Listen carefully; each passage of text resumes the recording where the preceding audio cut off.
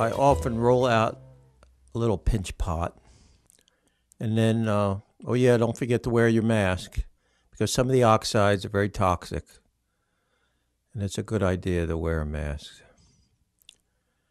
So we're going to mix a little bit of iron oxide to it.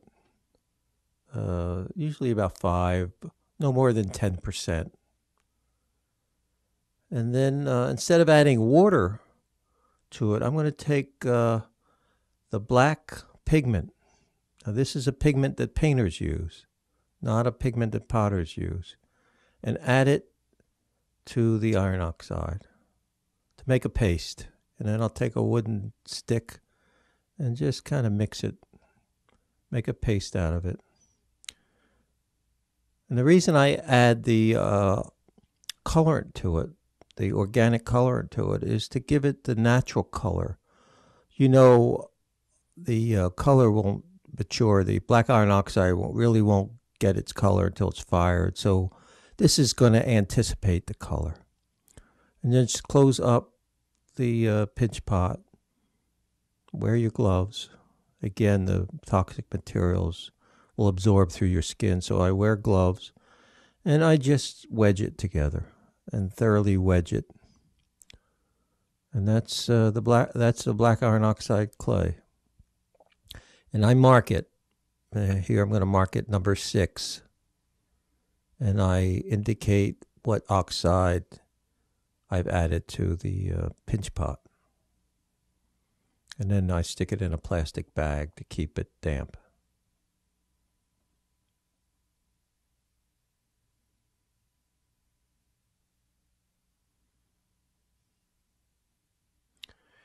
Now I'm beginning to use the colored clay, and this is one of the techniques of inlaying colored clay. I roll out a very thin coil that's tapered on both ends.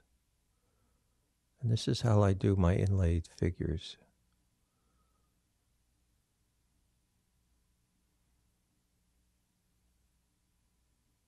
And this is done on top of newsprint.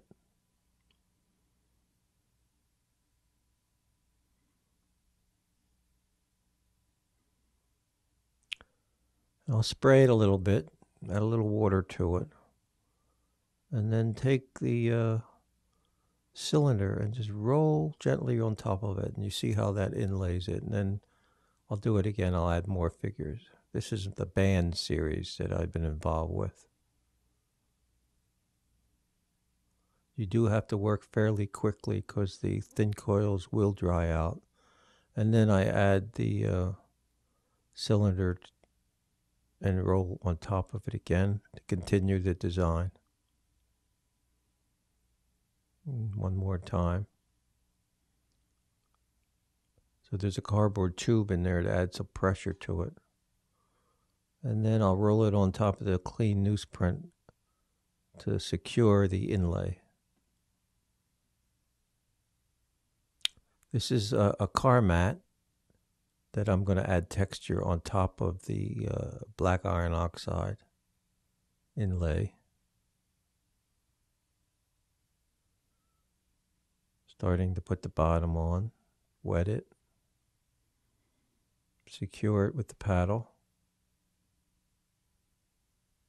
and then with my fettling knife I will cut the bottom, trace the outside of the cylinder,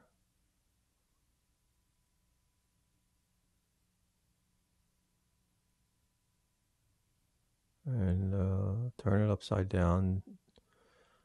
There's newsprint in there so it doesn't stick to the cardboard cylinder. And I'll use my paddle and then roll it on top of the table to get a nice bottom. And then dealing with the lip, so I'm adding some texture and a subtle change to the lip. So there it is with the car mat, adding the texture to it.